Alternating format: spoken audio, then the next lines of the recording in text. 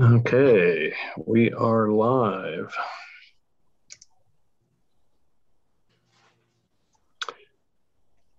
All right. Well, hello everyone, and welcome to a new season of Wichita Audubon programs.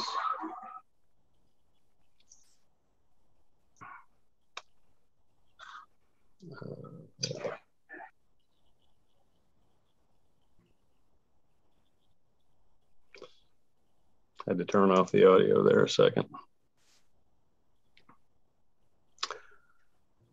Okay, my name is Kevin Gruneweg, and I'm the new Wichita Audubon Vice President in charge of programs. So I'll be bringing you the programs for this season.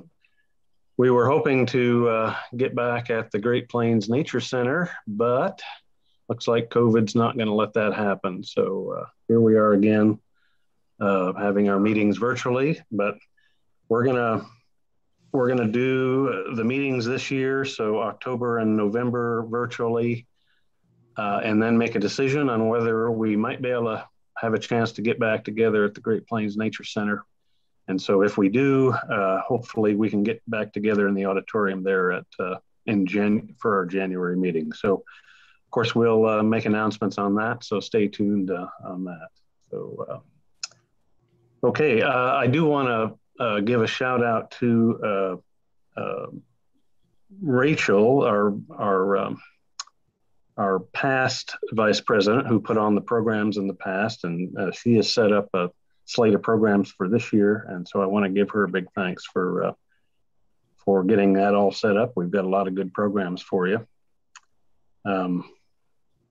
Okay, so a little bit of business to take care of first. A few upcoming events. This Saturday at Chaplin Nature Center, we have our Monarch Tagging Nature Day.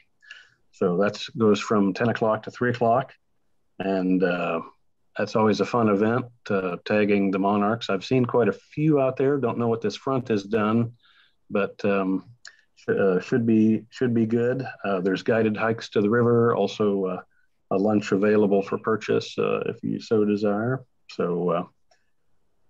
So that's happening Saturday. Also at Chaplin, there's a moon walk run. It's a 2K walk run with a full moon. So this will be in the evening, Saturday, October 16, 7:30 to 10:30 p.m. So that's kind of an interesting event also. And then I'll mention we do have an upcoming field trip. We'll be having a meeting between then, but I just wanted to get it out there so you can get it on your calendar if you don't already. Saturday, October 23rd to Slate Creek Wetland, and that's going to be led by Gene Young. And so we're meeting at the Baptist Church there on Oxford Road at 8 o'clock, and that goes till noon. So that's just a morning thing, and we'll be looking for all kinds of fall sparrows and hopefully LeContes and maybe a Nelson sparrow. So anyway, one other piece of business to take care of. You may see Tom Ewert's smiling face on the screen as well. And tonight, we are honoring Tom with the Meritorious Service Award. So I'm just going to quickly show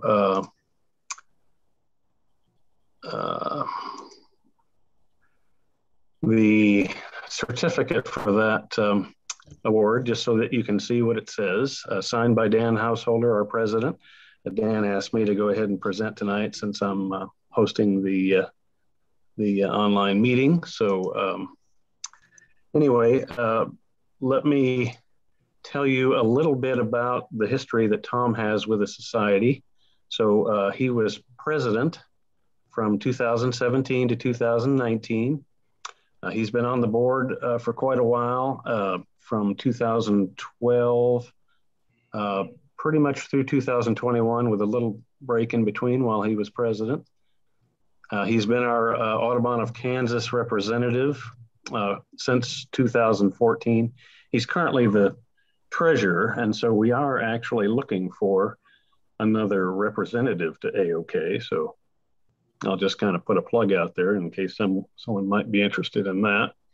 He's also been our field trip chair since 2019 and also led one of our extended field trips in southeast Oklahoma. That was in 2016. He's been our membership chair, and so that was 2013 to 2017. And then also has been involved in fundraising and has organized a birdathon team that he's been running since 2015, the Road Runners. And so that's been a good fundraising event for us. And then also, last but not least, he's been an activist and representative on the feral cat issue. And he's been very instrumental in keeping the city ordinance from changing that would allow feral cats to be roaming the streets. And so he's really been he's had a lot of success with that, and so we're all very grateful. So anyway, that's those are some of Tom's accomplishments. Tom, do you have anything you'd like to say? Nothing much. I just thank you for the award. I didn't expect it, and I'll just keep doing what I've been doing, which is having fun and being involved. All right. Well, we're certainly glad to have you involved, and thank you for all the great things that you've done for our society. And so good work. And all of you out there, if you see Tom, give him a pat on the back and thank him for all of his hard work. So, thank you. All right. Thanks, Tom. All right. Well, I think that takes care of all of the business that I have. At this point, I'm going to introduce our speaker for this evening. He's Todd Volkmann. And so let's see, Todd is the exhibit caretaker, the current exhibit caretaker at the Kansas Wildlife Exhibit in Riverside Park. And he's also a former naturalist at the Great Plains Nature Center. So many of you may have seen him there. So with no further ado, I will turn it over to Todd. Thank you, Kevin. Hello, everybody. I'm going to try to start my presentation. I've had some technical difficulties already, so bear with me a little bit.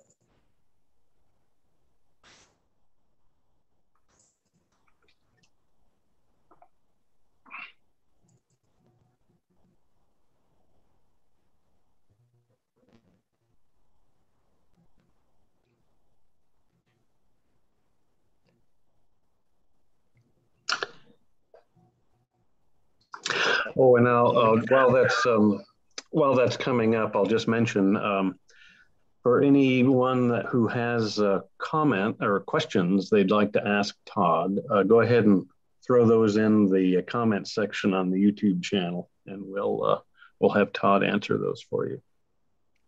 Thank you. Looks like it's ready to go now. So. Okay. Well, good evening, everybody. I'm pretty happy to be here. I am inside the Kansas Wildlife Exhibit in a new feature that I'm going to talk about here pretty soon. And I am always happy to share with anybody listening about the history and happenings of the Wildlife Exhibit or the Riverside Zoos in the past. This presentation is going to touch upon a pretty fascinating world, and it's sometimes entertaining, of the zoos and history that were in Central Riverside Park. Also, I kind of want to touch upon what's happening now and give a little hint about what's the future might hold. Now, there's a lot I wanted to talk about and share, but luckily I'm not that great at visual presentations. And so you're going to be forced to come in and visit me at some point, and I can share those in person. We also give behind the scenes tours of the place. There's a lot of history here, and it does help to be kind of physically in the building so you can truly absorb that. The building I'm in has been here for 100 years. In fact, just a month ago was the 100-year anniversary of it being built. And I'm often happy to take a break and discuss the exhibit or anything really if you do come and visit. Now, before I step back about 120 years to when the start of the zoos happened, there's a few tasks I would like to get out of the way. One is just little more introduction about myself. I am the exhibit caretaker at the wildlife exhibit and former naturalist at the Nature Center. I am sometimes referred to as Turtle Todd, and I'm okay with that. For fun, in fact, I just mentioned this with Kevin, I do like to go out and look under rocks. I do pair well with bird people. They keep an eye out above, and I like to look for things down below, like really anything you would find underneath a rock. In particular, herpetology, and I'll also touch upon that here in a little bit. Now, I love my job and I love being at the wildlife exhibit. My time at the Nature Center, everything I learned there, I wanted to bring here as well. The aspects there and the engagements that take place, I wanted to bring to the wildlife exhibit. The history of this place, the people that are just endeared to it, whether they're regulars in the neighborhood or even people that are visiting from out of town that just want somewhere to go when they're in downtown Wichita. Meeting with these people and the surprise engagements that take place. When people take their kids to go to a splash park or the playground, they don't always expect to, have a conversation about a bobcat or watch it eat a rat or something like that takes place, or a beaver walking around the exhibit. Those are pretty special moments, and that's one of the reasons that this place really has such lasting memories, I think, for a lot of people. And what's probably the best deal about it is that it's free.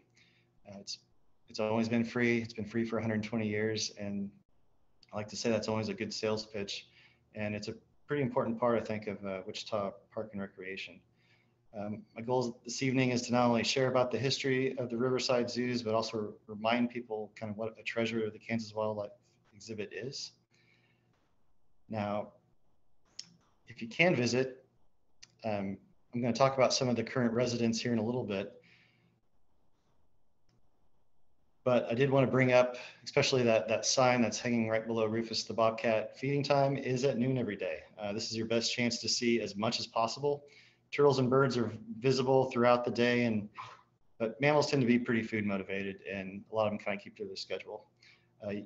That sign is pretty accurate. In the afternoon, that's what Rufus does somewhere. He's often out of sight, but occasionally he will nap in the open. It also mentions our social media. And speaking of social media, we're on social media.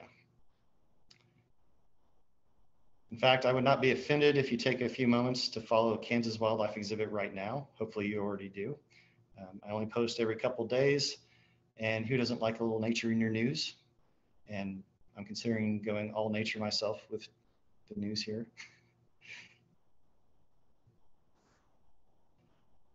And lastly, I wanted to thank Jim Mason. The historical portion of this presentation relies heavily on his really extensive research and work that he's done. I hope to expand on this presentation and in the future continue to learn more about the park myself. For those of you who are not familiar with the Kansas Wildlife Exhibit or where the zoos were located, I'm going to begin with an introduction to Central Riverside Park itself. Now, if you see this sign, you're close to the wildlife exhibit. In fact, it is directly behind it. The park has undergone many changes throughout its history. Now, the first example of a technical difficulty, oh, there it is. So this is an old map, and that is Central Riverside Park. Now, the Murdoch Ridge is to the right, and that oval is a racetrack. That was really the only feature in the park besides just trees. Now, currently, a lot has changed, including the ability to take pictures from space. This is an aerial view, and the Kansas Wildlife Exhibit is in the roundabout in the lower center.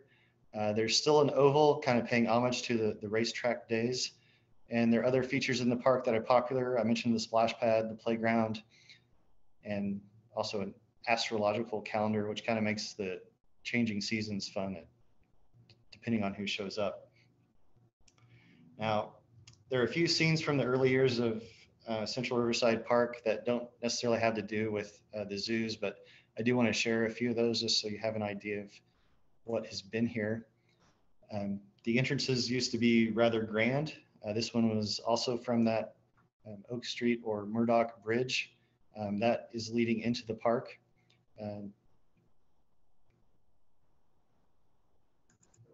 And nearby was also the original boathouse, which underwent quite a few changes over the decades.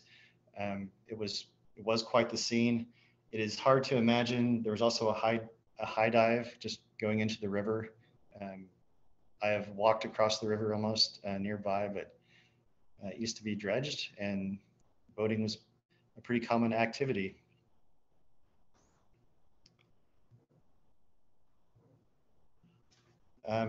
Sunday fun days are still happening. That was a very popular day to visit the park. Pictured is the first grandstand that was built in 1899, and gatherings were really just kind of a common thing, especially on the weekends. Now this scene jumps ahead a few decades, but it is still an older photo, and it shows not only a pond, but also the infamous alligator pit, which is in the lower right. Also notice that there isn't much in the way of keeping people out of it.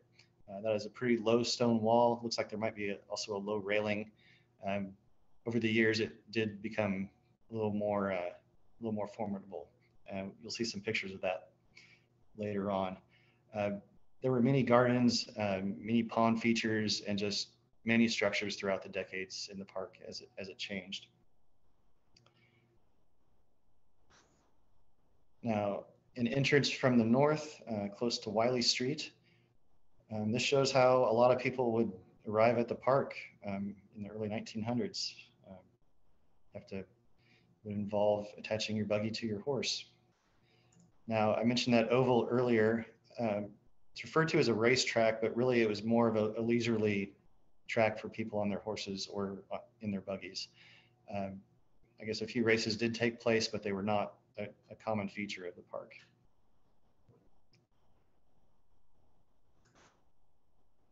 Now, the first animal that was ever on display in the park was a white-tailed deer. This may not sound very exotic. In fact, it's really pretty commonplace now. The picture is from 1902, and over the course of a few months, they did have white-tailed deer, elk, and pronghorn. And at the time, these are animals that were not very common. It wasn't just bison that were removed from the prairies in the 1800s. Really, it was every large mammal.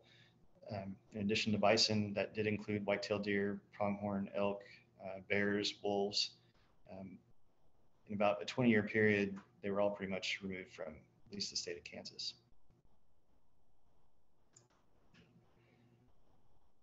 A rather impressive elk photo.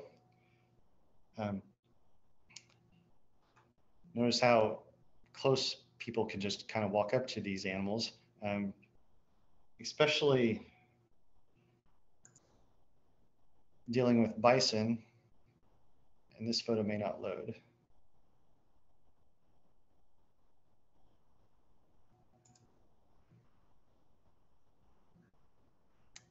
So we're still on the elk. But the houses that are shown in the background, those are still here. So this is kind of on the north end of the park. In fact, I was at that house today. They're cutting down a massive cottonwood, and a bit of coincidence that they wanted to donate to the wildlife exhibit. It's hollowed out. I don't think it's 110 years old, but it is a very old, large tree. And 100 years ago, they could probably smell the animals that were just probably less than 100 feet away that were kept in the park. That was an issue with the animals here. In fact, by 1918, they had been moved out of the Riverside area, so there were no more large ungulates.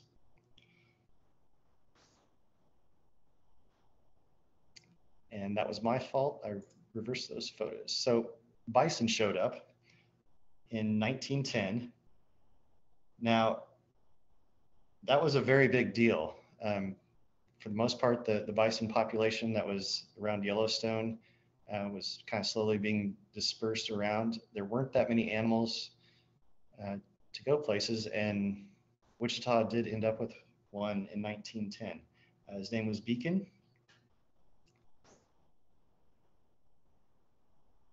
And Beacon did not last very long.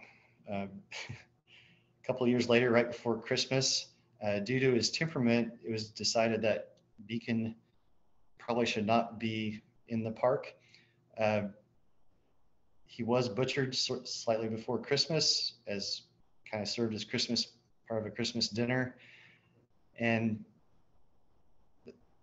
when I shared this, it wasn't received very well. But at the time, it was really quite the ceremony. The person who did shoot Beacon was part of the Spanish-American War. There were quite a few onlookers, and he was not the last bison. They did try it again over the next couple years.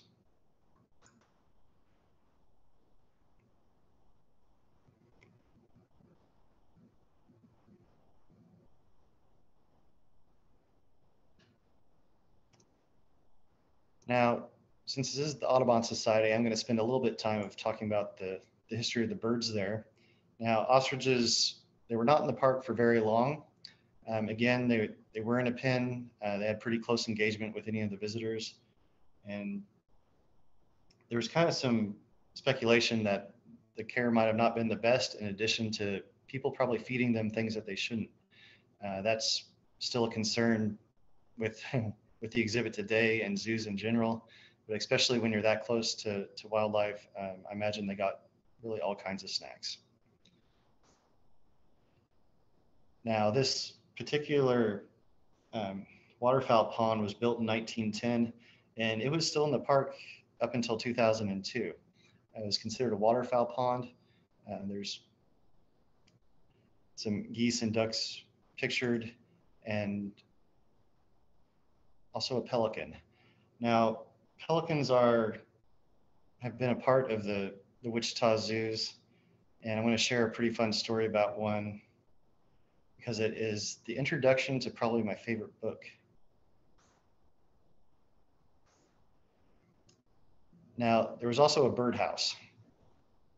Now, this birdhouse was built in 22. It lasted about probably 20 years, and it was kind of difficult to maintain. It was a wood structure, heating it, trying to keep the birds alive in the wintertime, and in addition to condensation, just kind of rotted the building away, and it just didn't last very long. However, that pelican picture and this birdhouse were a wonderful part of my favorite book, which is I Will Trade You an Elk. Now, I could probably have a presentation about this book by itself, but in particular, I wanted to share about the pelican. The book opens up with a new zookeeper going on an adventure trying to pick up a pelican. Now, if I just randomly did that, I wouldn't necessarily know what to take myself, but he took basically just a little gunny sack to put the pelican in, went to a farmhouse where there was an injured pelican, kind of shenanigans ensued, and he managed to get the pelican into this sack. If you think about a car from the 1930s with a large pelican in the back seat with its head sticking out just so it couldn't beat everybody up with its wings, that's how this book starts off, and it's a pretty good indication of how kind of things transpire throughout it. There were a lot of shenanigans, a lot of accumulation of animals during that time. During the 30s, during the Depression era, a lot of people were looking for something free to do. And again, that's a very important part of the zoo history and the wildlife exhibit right now, is that it is a free destination. And in addition to that pelican, probably the best, or one of the more entertaining stories had to do with the trading of a mynah bird. So the first really trade, and even though it's called I'll Trade You an Elk, the first trade was the trade of a mynah bird. And Goodrum didn't really know how to go about that, so he wrote letters to zoos, and the only one, and what he wanted were some finches in return, maybe some parakeets or lovebirds, and a cockatiel. And this San Antonio Zoo responded they accepted their trade. And in a couple weeks, he was contacted by the rail company that a couple boxes had arrived with live animals and that he needed to come pick them up right away. So he went there with his son, who's the author of this book, Charles, or also called Chuck. And they go to this rail company to pick up a couple birds, and they have in their possession one bird cage, probably just for a few parakeets. And when they get there, there are two rather large crates, like very large shipping crates. And the packing slip stated that there were inside these crates 200 parakeets, 40 finches, 20 lovebirds, and since they mentioned a cockatiel, one cockatiel. And value-wise, they learned how much a myna bird is compared to really popular pet birds. Now, most of these birds did survive. Again, this was in the fall, and this really worked out pretty well. So they did keep some of the birds for that birdhouse, and they ended up selling most of the parakeets. So this was shortly before Christmas. There's a dime store in town that bought them, and so with $150, that allowed him to make really his first animal purchase. So that's how animals were traded, animals were bought, and it was through the selling of those parakeets that allowed them to make their first purchase for the lion house. Now this is the previous lion house, but it was a rather ornate building, built in 1912. It did only last for about 10 years. It did succumb to a fire. Please notice the stonework, because those are going to come up again. Now, other popular residents throughout the zoo days were quite a series of bears. This was the first enclosure. Now, really pretty much any zoo setting in the early 1900s was rather simple. It was a concrete slab with iron bars. Zoos and exhibits have really come a long ways. This was the second feature, called Bear Mountain. There were dens and places they could hide, much more sizable feature, and they're better off in this situation. And on the other side of that Bear Mountain, there were usually a couple leopards. Even though the leopards did change, their names were only Spot and Speck. Now, I mentioned that Park Zoo building burning down after only a decade, and this structure was built in its place. Now, some people, when they visit the Central Riverside Park, they remember this structure because it was there until the early 70s.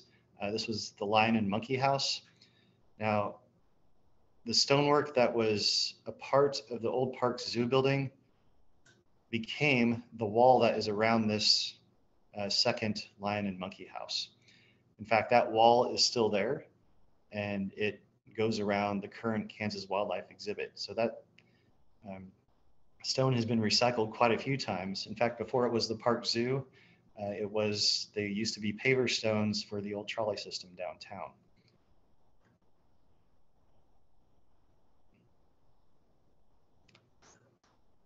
Now, inside this structure, one side was mainly for cats.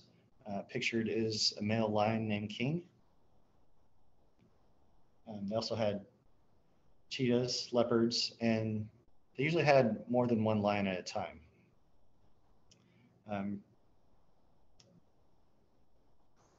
On the other side, it was typically primates. They were all different kinds. They were often housed together if they could get along. Now, some of the stories I've heard typically had to do with the smell of this building. Imagine it was probably difficult to clean on a very regular basis. And the worst part of it probably had to do with the behaviors of some of the monkeys and some of the things that they would throw at people. Now, underneath this building, there was a basement, which during the winter housed 3 alligators. And these are probably the most talked about animals from the zoo days. The alligator pit, I imagine, just was a very easy to remember as a kid. Um, 3 sizable alligators. Apparently, they didn't move very much, but they had the same 3 alligators in Central Riverside Park for over 60 years.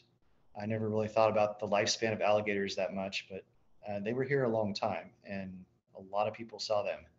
Generations of people grew up with the same 3 alligators in the park, much like probably people do with the tortoises that are at Sedgwick County Zoo now. The alligator pit that you saw earlier, after a few decades, if you notice, was covered with a wire structure, not only to probably keep people from falling in, but to keep things from being thrown in. Now, twice a year, in the fall, they would move them into the building to spend the winter, and in the spring, they would bring them out. In both cases, this was really kind of a ceremony of sorts.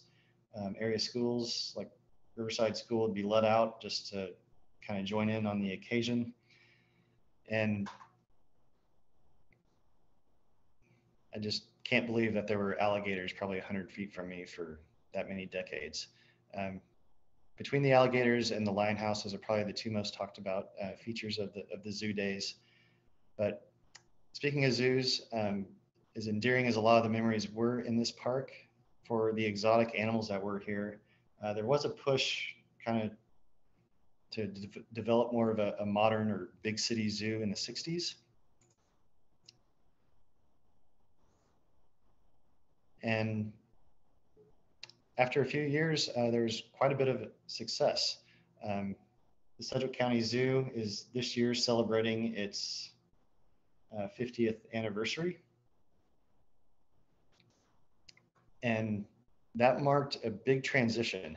So the animals were, for the most part, dispersed, or at least all the large animals. So the lions and the large cats went to a sanctuary in California. The 3 alligators, they did stay together, and they spent the rest of their years at the Tulsa Zoo. And a lot of the other animals are kind of dispersed among the area zoos, like in Topeka and Independence and the other regional zoos. Oddly enough, not one animal from the Riverside Zoo went to the Sedgwick County Zoo. Now, after that time, there was still a zoo in the park, there were some drastic changes. A lot of people do remember this particular structure. They might remember some smaller monkeys and a few other animals that were still around. But there was a transition after this point. And a lot of it had to do with native animals and also education.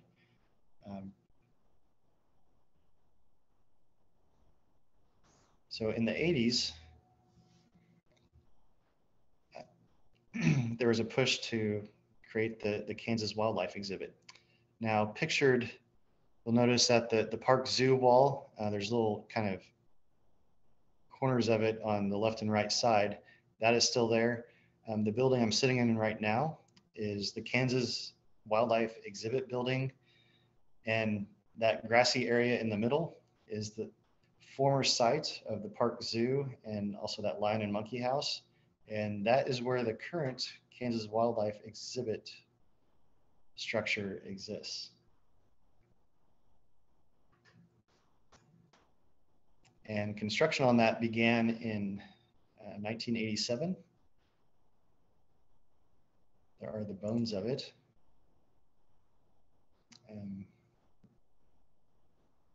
So the digging of the ponds. Now, beavers have kind of been a mainstay of the Kansas Wildlife Exhibit. It's been restructured a few times since, but that den is still there, and there is an underwater entrance for the beaver to enter and exit as it pleases. The first one was Webster the beaver. Now, Webster was also a part of the grand opening, being possibly fed by Bob Gress. Now, I wasn't at the grand opening, but I do remember seeing Webster when I was younger. In fact, I can rather vividly remember him eating grapes into a microphone. It's just one of the odd sounds. In fact, I should probably replicate that at some point with our current beaver. In addition to Webster, there were other native animals here. It wasn't the same time, but I also saw Bob with a golden eagle at an assembly at my school. And those are some pretty powerful moments. Again, these are native animals. These are free experiences. People could come to the park to see those animals, or there'd be outreach programs of people going to a park, an event, or to a school to share them. And that is still done today.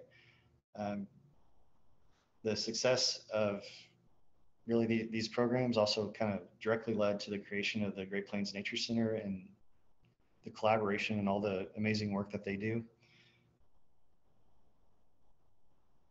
And today, or at least after that, the Kansas Wildlife Exhibit, at least for the past few decades, has consistently had native animals since really opening on Halloween of '88.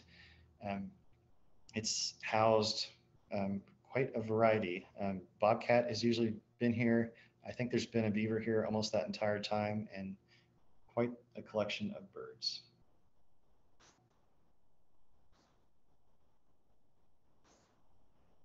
There's the entrance from the park.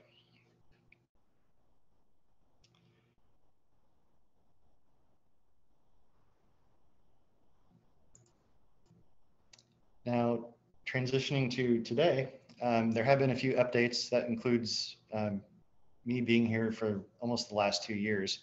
I mentioned earlier about implementing like the education and engagement aspect, and despite the circumstances, that has still been a possibility this past year. Now, pictured there with a couple snapping turtles, an alligator snapping turtle and a common snapping turtle. That is part of the feeding time program that I mentioned at the beginning. So in addition to feeding the animals that are inside the exhibit, since a lot of people do come during that noon hour, depending on the crowd, we'll often bring something out in the barrier area as well. Now,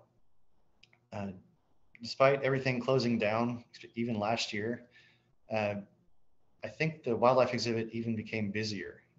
People were looking for something to do. The circumstances were kind of bittersweet, but a lot of people did visit the Kansas Wildlife Exhibit during that time. This past year, I have not done very many field trips. In fact, I've done less than 5, but I have been to Friends University a couple times. Now, that is one of our really good partners. In fact, some of the students do help me out at the wildlife exhibit, and they also help out at the Sedgwick County Zoo and Nature Center as well. But I greatly appreciate their help. And part of that partnership includes helping each other out with social media. I'm not the best at social media. One of their students was instrumental in starting our Instagram account, and I now use that to share on Facebook, and I do try. I'm not nearly as good as she was, but I do try. Now, I do want to share some of the current inhabitants or animal ambassadors. Now, I say I don't have favorites, but I do have a favorite, and that is Chuck. Chuck is the turkey vulture. He's been here for, I think, almost 27 years now. He's very mischievous. He is one of the few animals here that does come inside when it is cold. We do have some fun when he's inside. He doesn't always spend the entire time in his enclosure. Sometimes he likes to hang out on top. Pictured, that is Chuck's baby picture. He's a little embarrassed by it, but that was one of our more popular shares from last year. One of the nice things about Chuck is that he has been here for a long time. People kind of expect to see him when they do visit. He's really pretty engaging at feeding time. Some of his behaviors, depending on what he's eating, can be pretty entertaining. He does get enrichment devices, similar things that you would use to give to maybe a cat or a puppy that they would have to manipulate to open. Chuck is pretty good at doing that with his beak. Chuck has been known to attack people. He often goes after hair. He'll leap onto hats and go after shoelaces. He has stolen a pair of sunglasses off my face and flown off with them. Although most of the birds at the wildlife exhibit are physically injured, he's one of the few birds here that is fully flighted, so he can get around pretty well. That picture in the top right corner, that's part of his morning routine. Imagine most of you are familiar with some of the behaviors of vultures, but in the morning, that is a pose that they like to do, called the heraldic pose. Raises their body temperature, dries off their wings, possibly kills off pathogens. It is quite a sight whenever I see pictures of dozens of them doing that on a barn or a water tower somewhere. But that is how Chuck greets the morning, and how a lot of daily visitors see him when they come by in the morning when they're walking their dogs or just kind of going on their morning stroll. I do have a video of Chuck, and this is the first video, so we'll see if this works.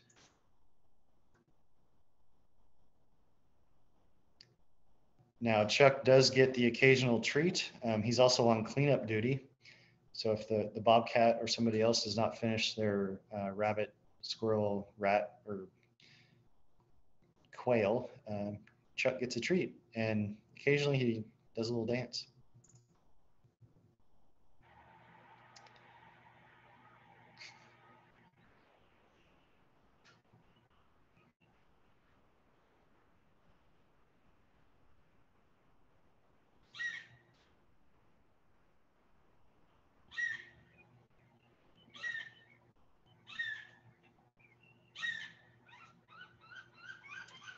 In the background, you can hear the Franklin's Gull.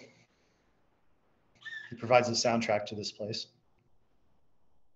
And Chuck did eat a good portion of that rabbit, and the red-tailed hawks, I think, helped finish it.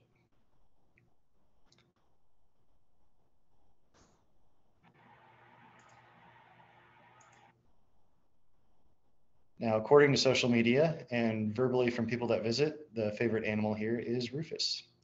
Now, Rufus is about a 2.5-year-old bobcat. He's considered imprinted. He definitely is now. He came to us from Milford Nature Center, somehow mixed in with domestic cats in a farm situation. Not really sure how long he was there, but Rufus is now here again. A lot of the animals here are physically injured, especially the birds, but some of them are considered imprinted. Rufus does love squirrels. In fact, they keep him quite occupied in the park, in addition to the birds and his beaver neighbor. In a lot of ways, he does resemble or act like a domestic cat. One of the things I've been pretty consistent with since I've been here is trying not to anthropomorphize things. If you think about the accidental bites and scratches that you can get from a pet cat, it would be a lot worse from Rufus. We do have a kind of a morning routine that we go through with him. A lot of his enrichment has to do with smells and things that we can do from outside of his enclosure, because he is still fully armed.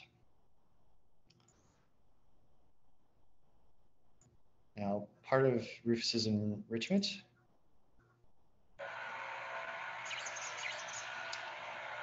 it's not a real bird.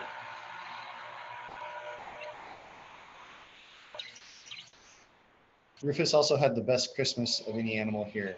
I did make an Amazon wish list last holiday season, and Rufus got, I think, everything that he asked for. He does destroy a lot of his enrichment. I don't think toys like that bird really last very long. A lot of his enrichment does have to do with smells and things that can just be added. Really anything that smells like another animal gets his nose going pretty well. And feeding time itself is also pretty enriching. We don't just put food in a dish for him. He does have to work for quite a bit, either kind of going on a search around his enclosure trying to find it, or trying to get it out of some kind of box or device that we give to him. Now, he has caught real birds as well, especially during that cold snap that we had this past February. The pond water was still changed, and a lot of birds did try to work their way into the exhibit. Although they're fine probably going in next door to the beaver, I don't think any of them left Rufus's enclosure. Now, here is Choppa. This is the neighbor of Rufus. Now, Choppa is a legend. The picture on the left was taken after Choppa spent 4 full days really out on his own in the Ark River. He did escape, or it was said that he escaped. Chances are he probably had some help in the matters before we had a security system or cameras. Either way, the story that took place was really kind of sweet. We can say that now because of how it ended. People were looking for Choppa behind the scenes. Connie, who was the caretaker here for decades, was keeping an eye on him. And at some point during that 4th night, Choppa came back and he was trying to dig his way back into his enclosure. He wanted back in. And that really just kind of did show that he wanted to come home, and he's really been here. Well, he has been here every day since. Choppa is also considered imprinted. He's pretty food motivated. He likes his sweet potatoes. Occasionally we do bring him out in the barrier area, and that gives people an opportunity to see him up close, to get a glimpse of his teeth and also his massive kind of paddle feet. Choppa is almost 9 years old. His lifespan for a beaver in captivity varies a great deal, but he is starting to show some signs of old age. But hopefully he'll be around for a few more years. Choppa is probably the most work and least seen animal at the wildlife exhibit. His pond is changed every day.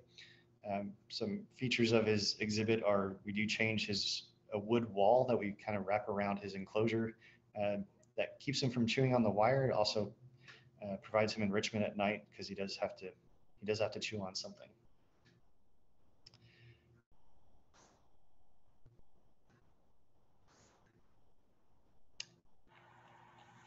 I mentioned Choppa does spend some time in the barrier area. He also loves dandelions.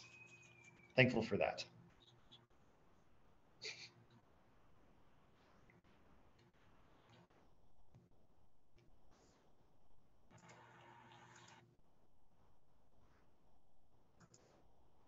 Choppa also helps load his own branches.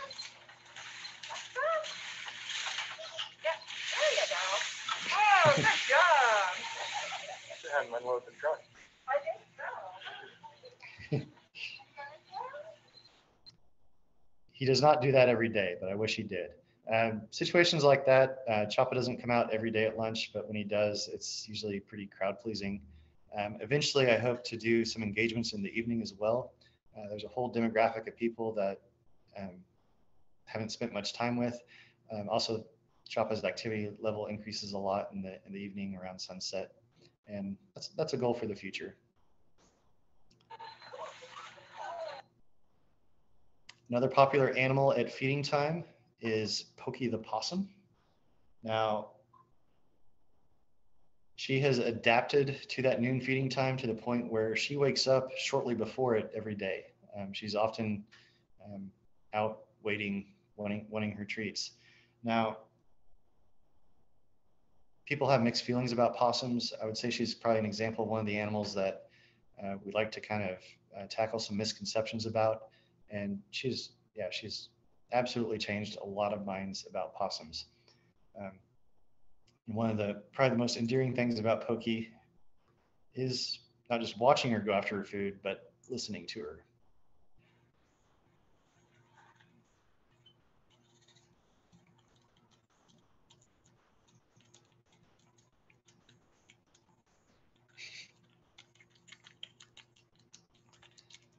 One of the most popular videos I shared was just Pokey, listening to Pokey eat her lunch for over a minute, and people loved it.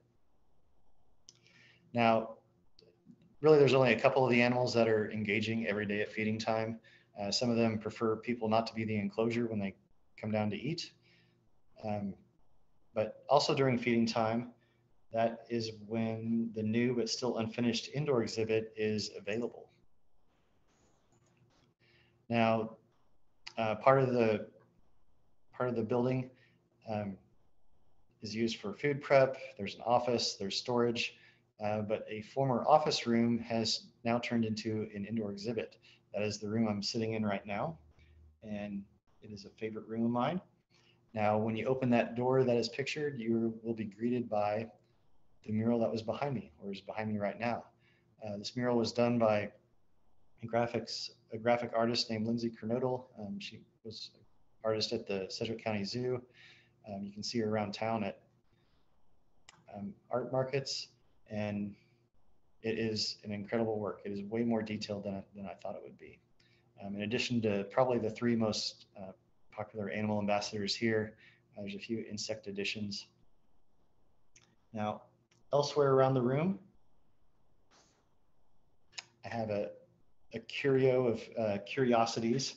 Artifacts do supplement the feeding time talks. You can see some skulls and turtle shells there, and also Chuck's baby picture. And some of those are changed out. People that do come even a couple times a week, we try to offer something new for them to check out, and another reason to come by. You notice there's some artwork on the walls in addition to various enclosures. There are some hatchling turtles that are most of them about a year or two old.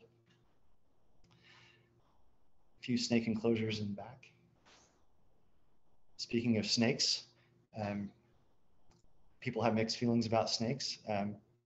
In addition to this gopher snake, we also have a couple hognose that I like to consider. Those are kind of like the gateway snake. We do have a pretty young one that even if someone does have a fear of snakes, they tend to kind of tolerate that one being kind of in the same room. And then we can work our way up to this gopher snake. If you do have an appreciation for reptiles and amphibians, I strongly suggest you also follow the Kansas Herpetological Society.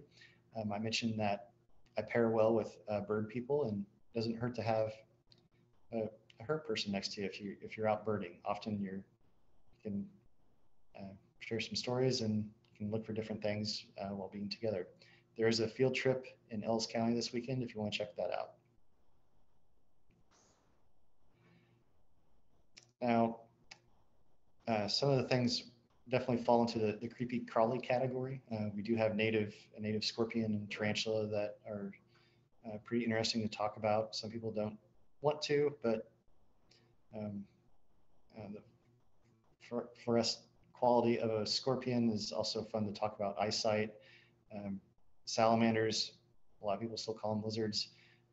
People that kind of wander in here and get all different kinds of backgrounds and viewpoints on these animals. And I don't know, the goal here is really just to kind of make the environment around them a little more endearing, and also knowledgeable of the impact that you can have, especially on aquatic life, such as fish, salamanders, and everything else that's in the water.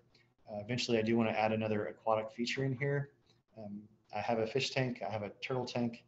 I would like another tank that has kind of everything else that you don't really think about, the larvae, the crayfish, the mussels, and things like that.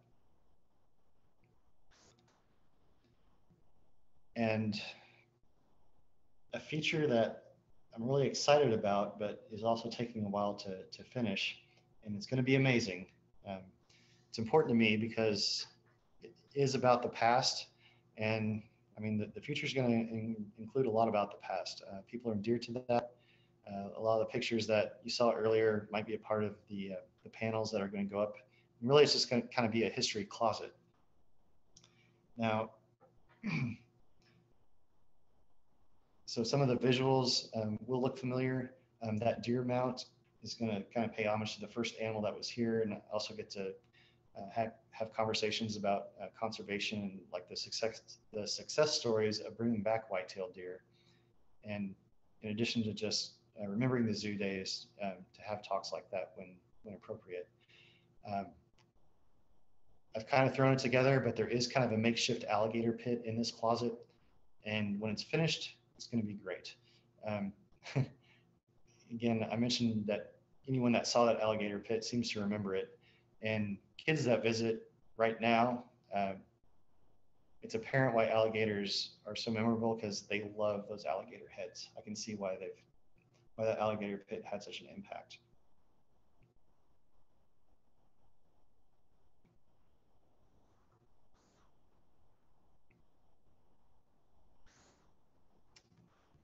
Now, some of the, oops, I missed the turtles. So dealing with the future,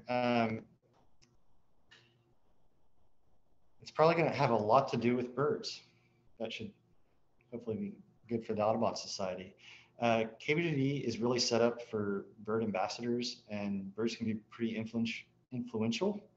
And they also make really excellent program animals, going out on field trips or outreach programs. Birds are something that a lot of people are familiar with. They're portrayed, when dealing with kids, I mean, they're portrayed in cartoons and movies, but rarely do you see a lot of birds up close. These programs are, I think, pretty influential. I mentioned seeing a golden eagle when I was younger. I've only probably seen a couple in my lifetime, and only one in Kansas since. And given the size of the Kansas Wildlife Exhibit and kind of the way things are shaped, birds make excellent ambassadors here. Again, a lot of the ones here are injured. We've only added one since I've been here, but really any future bird that does come to the Kansas Wildlife Exhibit, ideally I would like it to be able to be used on a program, to hopefully at least be able to work with it so it could be glove trained, and also be used by the Nature Center.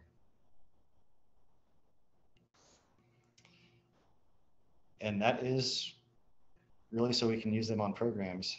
That is Odin, the eastern screech owl that used to be in the lobby of the Great Plains Nature Center, that is now at the wildlife exhibit, that we don't bring out on a regular basis, but a couple times a week.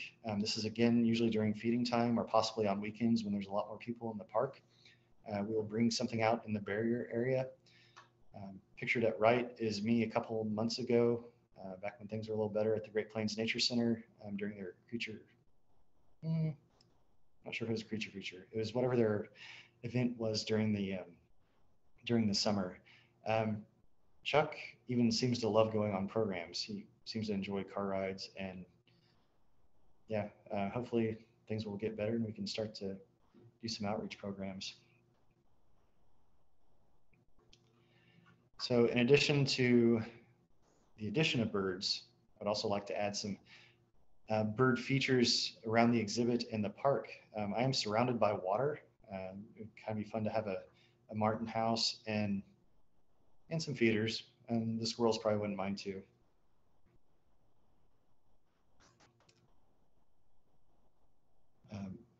Most of all, I would like to have an eagle ambassador.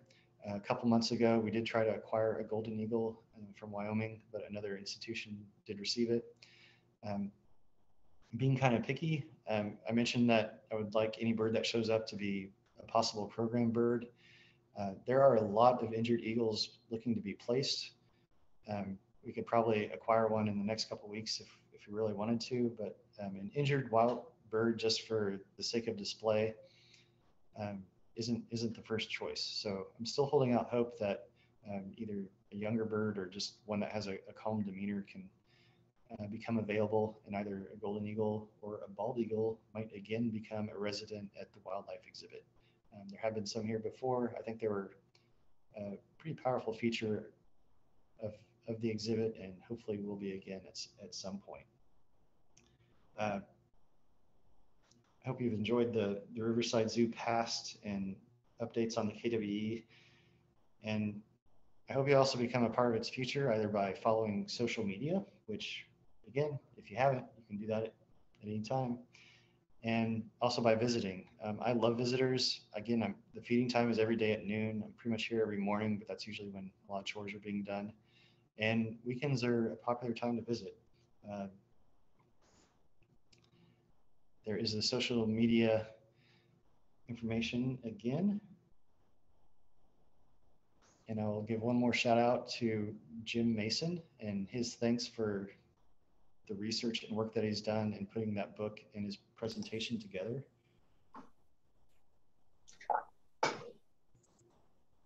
And are there any questions?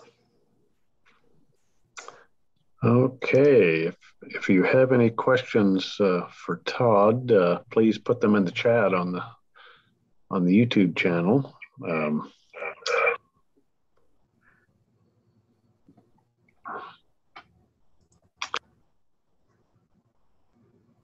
don't see anything come in yet. I just want to say that it's been great to learn about the history. A lot of stuff I did not know, and so I learned a lot just from the history. So that's great to see.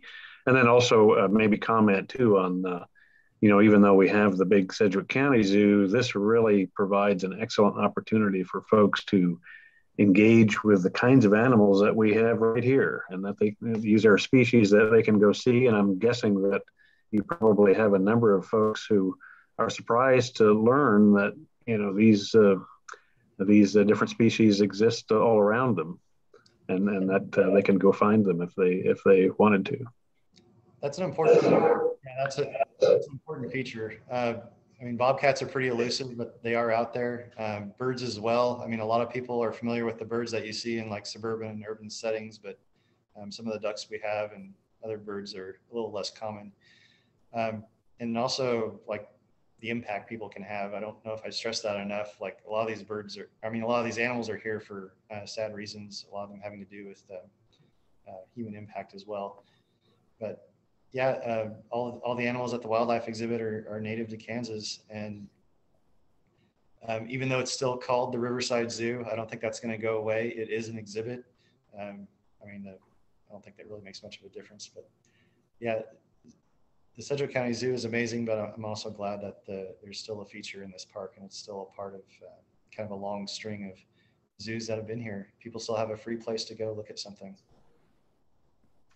Well, that's great. And I'm sure, as you mentioned, a lot of people who are looking for something to do in these times of COVID find that a very attractive option. So I don't have any questions in the chat, but Beth made a comment. Really enjoyed that presentation. So thank you. So, and again, I want to,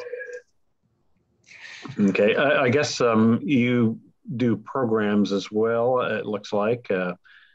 So I guess people can contact you at the exhibit if they wanted you to engage with something like that.